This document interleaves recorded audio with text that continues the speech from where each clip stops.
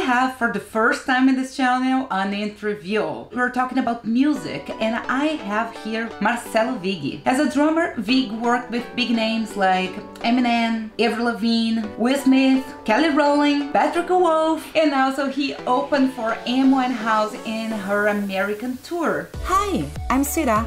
I was born in an artistic family, and as an agent, manager, and producer, I've worked for many years selling artists from all around the world. Today, I want to help you to become a full-time artist.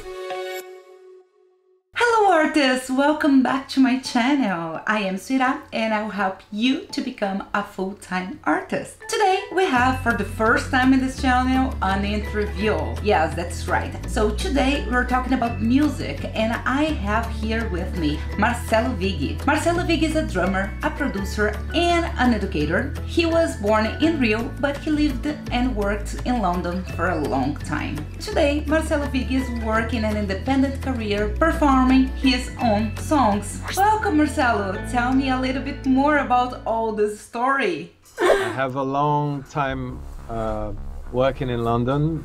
For 10 years I lived and worked there. I had the pleasure of doing a few sessions, mostly TV sessions with these big name artists, and touring extensively with Patrick Wolf. The first leg we did in America was supporting Amy Winehouse for 12 or 13 dates. It was pretty cool. She wasn't yet such a huge star. She was on her way up, and it's quite interesting to have lived through that time and to have toured America a few times also, and played Europe, Australia, Japan, even Brazil with Patrick Wolf, working as a session player, as a freelance musician. Okay, let's start with the beginning. How did you discover that you are in love with music and that you want to be a full-time musician, and that was your fate? Well, that was in Rock in Rio 1 in 1985. I was watching a show by Ozzy Osbourne, and the drummer started soloing, and his name is Tommy Aldridge, and he went like crazy. He went berserk and started soloing with his hands and all that. I was just like 14, and I went crazy. I was like, wow, this is what I want to do in my life.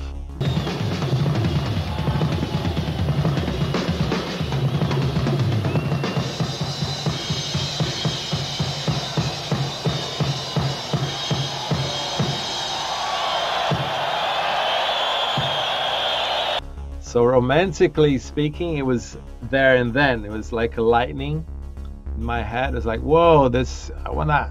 But then it became a long process where I started studying drums, and then from that I went to music university I got a music teacher degree, and then joining all sorts of bands and stuff.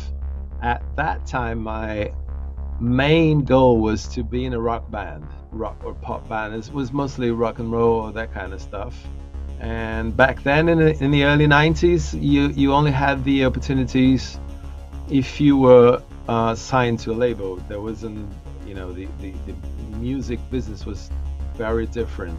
I joined a few bands, and probably maybe just like many people, they all failed. One opportunity, I had a band that we actually signed to the newly arriving in Brazil MCA Records, which then became Universal Records. And that was quite a moment, being signed, signed the contract. We practically signed in the studio because we started recording before we signed, because they were pretty up to signing us. So we started recording with legendary producer in Brazil called Liminha. Is someone who has produced lots of people. Maybe some people know the band Mutantes that has the album Technicolor, and then I had a 2-year roller coaster ride in the music industry as a band, and then that the band disbanded, and I went to London to study drums. And people will say, well, it's at university, why didn't you, why London, why drums? It's because the university I went to didn't have drums. After everything fell apart, I decided I wanted to study abroad, and then I was able to go to London. I fell in love with the city, and I fell in love literally for a girl I ended up marrying. In the end, I came back to Brazil, and then eventually went back to London, and that is pretty much a quick, a summed part of it. Yeah, and how it works, this contract that you're talking about, how this major label came to you and they discovered you somehow, or are you going after them? How it worked? It used to be demo tapes. We had to make 3 songs, cassette tapes. I don't know if everyone knows what it is, but we had to give out cassette tapes with the demo sound of what we were doing. And at that time, one of the band members knew the girlfriend of this producer, and we did a gig. We gave him a demo tape that recorded at my place in a 4-track cassette tape recorder. He thought it was quite interesting, despite of the bad recording quality, and he went to the concert and he thought we were pretty cool, and then he recommended us to the guys at MCA. They were really were establishing themselves. But before that, all my other bands, we were going through the same process and giving out demo tapes and trying this and that and the other, and playing concerts and anything we could do to get noticed. But it was quite a battle because you had so many doors you had to knock. You didn't have direct access as today's, so we were deeply dependent on other people more than being able to do it ourselves. And that's quite a difference today, where you have access to the production means, i.e. in the same computer I'm speaking to you, I can make a record, we can release our stuff, we can release our music on SoundCloud, we can release our music on Spotify, or all the DSPs, or YouTube. You can have a channel. I mean, having a channel is like something unthinkable. The only thing we could think of channel-wise was TV, and it was pretty hard to get on TV. All the technology was extremely expensive, so it was way out of reach for 99% of the common people, and we needed that in order to make anything. So with the new technology, newish technology, we can already make our stuff. We have full control of what we're doing, so it means we have full control of costs, of gains, of profits or losses, and we can know fully well where we're going. That is no guarantee of anything, but it does give you the power to be at the helm of your own career. It helps you quite a lot to plan ahead, or even if you don't plan ahead, but it gives you a lot of resources to find your fan base, to feed your fan base, and start a growing process with them. And it makes you easily accessible online. People can find you at a click of a mouse. That is pretty much the difference. And I think there's two, as everything is a double blade sword. You actually have access to everything, but everyone else has it too. How's that? So it's like, how do I get myself noticed in the notion of 40,000 records being uploaded daily to Spotify? I don't have an answer to that, like a direct answer. What I can say is do what you do, and try and do your best. Don't neglect any part of the process. Try and record as best as you can. Try and figure out a storytelling of what you're doing. Figure out a way that you communicate with your people that you're after. Don't be afraid to copy models that have been working for other people in a way to inspire what you're doing, not like stealing what people are doing, but copying, not like a copycat, but like a copy of the way, in an inspired way. Try and get in touch constantly with whatever fan base you have. If you don't have any, well, start closely, your friends, your relatives, you know, your friends in your own street, in your own borough. If you're young enough, you know, at uni or at school, you know, start that process. That's how you do it. There's no guarantee. But there's one thing that's guaranteed. If you don't do it, you won't have it. That's, you know, that's pretty much totally guaranteed. If you don't try, you won't get it. So, you know, if that's your dream, if you want to become a full-time artist, what I would say to people is try and embrace music as a whole, as one thing.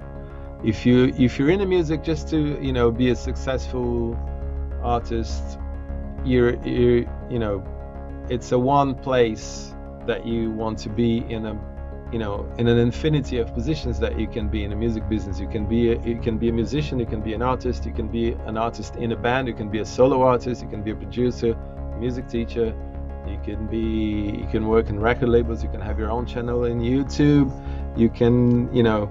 Yeah, that's amazing. And especially because you did most of these things that you're saying, right? Yes. You were a producer, you were in a band, you were by yourself, you were as a DJ. So for you, what's the biggest difference between you were in the band, so you're working with other people and you were in this team, and sometimes you have someone like a manager or a label or something that is on top of you, giving you directions or helping you to go to one place or to a festival or to a TV show, and how is to do everything by yourself, but respecting your music, your creativity, and putting your soul on it, not just being accepting the other's rules. When you're in a collective situation, it's not that you accept, but you have to negotiate. There's always a point of compromise. It's like the music and the band identity will not be 100% anyone's. It will be a part of everyone. If you look at big successful bands, sometimes one member tries a solo career, or, you know, they try, you know, parallel projects. You may even like them, you know, the parallel projects or not, but when you put those people together is when the magic happens. So you know, say the Rolling Stones, you have, you know, Mick Jagger has a few solo albums, Keith Richards has a few solo albums, and so on. But when you put those people together is when it goes boom. So there is a chemistry that has to happen, and that's anyone's guess. That's, you know, that's not something that we can explain. It just happens. And so when you're collectively working, you need to be open-minded, you need to be generous, and you need to be assertive and firm at the same time. It's a bit of a ball game. You have to go, you know, the ball everyone has to have a go at kicking the ball towards the goal. It's mostly and mainly about not who is going to score the goal, but who's, you know, make the band or your collective win the championship. So it doesn't matter who is showing, you know, who's been shown more on TV, or, you know, whose picture, or, you know, that's just vanity, and that's just ego. So when you're in a collective, you have to kind of keep your ego in check, and at the same time find your place quickly where you are, where, you know, how you deal with the people in your band, and then how you deal with the people, you know, when you say above you. I think above you, it's not such thing as above you, it's like who your partners are. So if you're signed to a record label, they're not your boss, but you must have a good relationship with them in order to make things work. But remember that you're not friends or family, it's business. When you're working with a manager, it's pretty much the same. You need to work as a partnership. You need to be, you know, working together towards a common goal. And at the same time, there's no one above you. When you're talking about management, the artist is the boss rather than the manager being your boss, because the manager will take a cut of the band or of the artist. So who is in charge is the artist anyway. Whenever you're in a position of being the artist, either collectively or solo, you are at the helm of your career. You are the boss. But that doesn't mean bossing people around. Is something very different. You need to work in a sort of flow. You need to try and keep the energy flow going. The main difference between working collectively and solo is that when you're solo, then you don't have anyone to argue with in a band, first place. But at the same time, you have a bigger responsibility upon yourself when you have to create the music, put the music out there. You have to think almost entirely by yourself how you're going to do this. The whole creative process falls upon you. Again, you have the good side and the bad side of it. The good side is that it's cheaper. You don't have to commute, you don't have to, there's a lot of expenses that you don't have. But when the expenses come, you send the check alone. So that's both sides of it. You may not argue with other people, but you surely will have arguments within your head. When I'm producing my stuff, I'm mostly wearing 3 hats. It's the producer, the artist, and the engineer. And a lot of times I have huge arguments in my head. All those 3 people are arguing with, no, I want that as an artist. No, but that's as a producer, I have to tell you. And then as a sound engineer, no, man, that's not sounding good. No, but I like it. And it's like a whole argument between 3 different identities. But what I strongly recommend is that if you're going solo, find people that you can trust and that you can create bonds, work bonds with those people. Be it a manager, be it a label, do collabs, whatever it is. Have people that you trust that you can send your music to before you release, and be brave. Because there's no one, there's nowhere to hide. I'll give you an example. I DJ'd at Rock in Rio in 2001 in the dance stand, and I was playing at the time. I was DJing with vinyl. It didn't have any CDRs or anything like that. CDJs, and no Pioneer, no record box. It was just vinyl. Before that, I had played festivals and I had played big concerts with bands and all that, and I was behind the drum kit and it was brilliant. But then this time I was the DJ. I was on my own, and I had DJed in clubs, I had DJs in other places. Never had DJed in a festival before.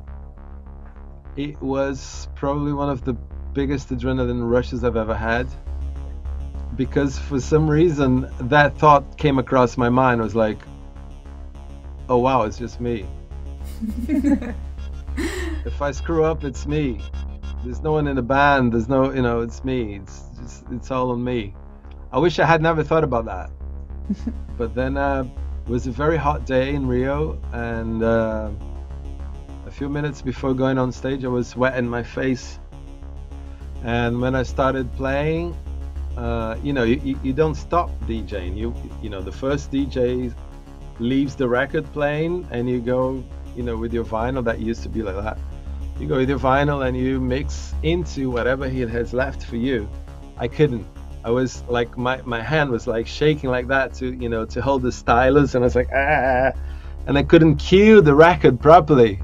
And what I did was to use an old trick, that is, I got my record on cue miraculously, and I just turned off the other turntable and went, and I was controlling the other vinyl, making, and then I came up with my album, and I was like, oh, okay, I just couldn't.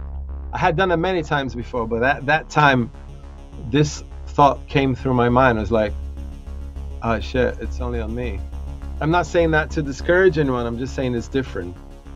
Yes. And when I came to release my solo album, I had also to prepare a show, and I was like, how am I going to do this? And then I started. That's how I prepared. I booked something like 7 or 8 gigs before the launch.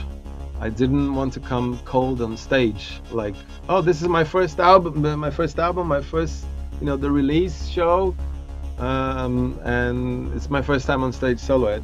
I wouldn't do that. So what I can tell you also is to plan that. If you're going from a collective to solo, or if you're starting solo, prepare yourself. Don't put yourself on a position of just going out there just because I'm brave. At that time, I decided I was like unable to face the stage outside of the drum kit. So I started doing something like a course, like a theater improvising course, like Whose Line Is It Anyway, that kind of stuff. The scene you will be acting out is entitled One Night in a Sketchy Neighborhood. Take it away. And it helped me greatly, but that's me. I mean, you don't have to do it. But what I'm saying is prepare yourself, both as a band and as a solo artist. And how did you decide to take this leap and not be in a band anymore and be solo? I was fed up with being in bands. Too much confusion, what happens? It's too much democracy. At one point, I had come to a point where I just wanted to express myself without having to go through anyone's opinion or anyone's filter. I had already not been playing in bands since 2007, when I had a band in London called Device, and then I was called in to do the Patrick Wolf's tour, and I couldn't stay in the band anymore, and I just went freelancing until, I still do freelance work. But then in 2014, around 2013, I started having some inspiration to do the stuff that I wanted, which was to mix my drumming with electronic music, writing some tracks and all that. I kind of encouraged myself into doing it. And it's kind of like, it's something that I had to do. It's more like a calling than I decided to. Nowadays I like working in collaborations as well, me and someone else. I think that quite works for me. So I have this project where you worked in, Computambor, it's a duo. It's me and another percussionist named Marco Susano. He's one of the biggest musicians on the planet. We started this thing of doing only drums and percussion and computers. Then it kind of expanded to other musicians, but mainly as a duo. That's a place where I like to be working as well, not only as a solo, but as a duo. And tell me a little bit more of the other things that you're doing. So, since you were talking about the Computambor, yeah, other things, right? Yeah, I'm currently trying to finish another solo work. I don't know if it's going to be an EP or an album, because last year it was 35 years since I started. Oh, congrats! From the Rock in Rio one, but then the pandemics happened and I couldn't release anything last year. And now I'm trying to finish this thing, which is a pretty kind of crazy drumming with crazy computing and not giving much of a monkeys to the industry or to the market. It's just for loving what I do. But at the same time, they're quite user-friendly tracks, so it's not just the crazy out there stuff. And since then I've become pretty much a full-time teacher. I've become an Ableton certified trainer, which is a software that I've used and loved using it since 2008, and that has opened a lot of doors to me and to my creativity also. So I'm keeping myself with the teaching classes, private classes or online, mostly online, and also teaching at very respectable school in Brazil called IMAC.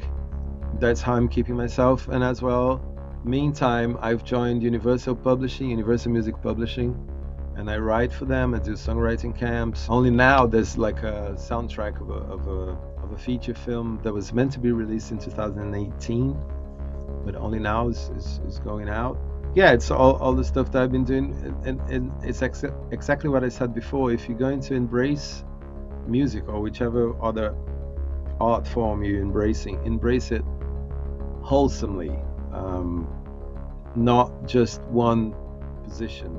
If you're there just to become the star singer or the star whatever, you're in the wrong place. The chances of becoming that the way you want it is very slim. But if you want to be in the music business or in the music as your bread and butter, you may embrace all sorts of forms and be open-minded, be generous with yourself and with others, and mostly be open-minded, because sometimes you have opportunities that you will let pass because you are so framed into doing something that you let opportunities pass by you.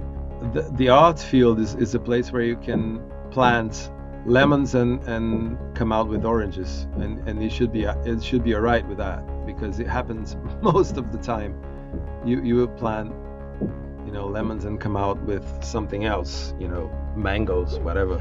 Yeah, this is something that I like, and I say here at the channel several times, that if you love art, maybe it's not exactly just being an artist, but you can be a teacher, you can collaborate with other artists. Maybe if you're a musician, you can collaborate with the movie, as you were saying before, not just with other musicians. And the more open-minded you are, more things can happen for you. And if you're an artist and you are working with art, I think everything should be okay, right? Yeah. And if you look at, I don't know if you can hear this, like someone breaking walls. Yes, I can hear, unfortunately, but well, it happens. Yeah, it's pandemics, right? Yeah, I do agree with you. And if you look at big name artists, they were always open-minded about stuff. Yes. Always, you know, from presenting a TV show to, you know, I don't know, to singing in stadiums or singing in small venues. If you look at, you know, if you look closely at those people, they're pretty much open-minded to anything. Yes, I totally agree. Thank you so much for being here with me today.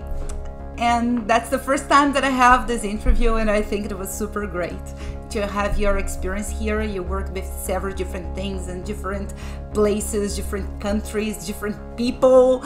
So you imagine that you have lots of experience to show here. And if people want to know a little bit more about you, if they are interested in your music or in your works, how they can look for you? The main place is my website, is www.marcelovig.com. I'm also in the Ableton page as a certified trainer, and on Instagram is at marcelo.vig, and that's the easiest way to find me. On the web page, there's a lot of links to everywhere, so Spotify, everything's on a web page. Oh, that's perfect. I will also put everything here in the description section below, so people can just click there. And again, thank you so much for your time. Thank you. I still have some questions put here in the comment section below, but maybe I can help you a little bit better, right? I have a free ebook in my website that will help you step by step. So you can go here in the description of this video, so you can click there. See you. Thank you so much for keeping doing art.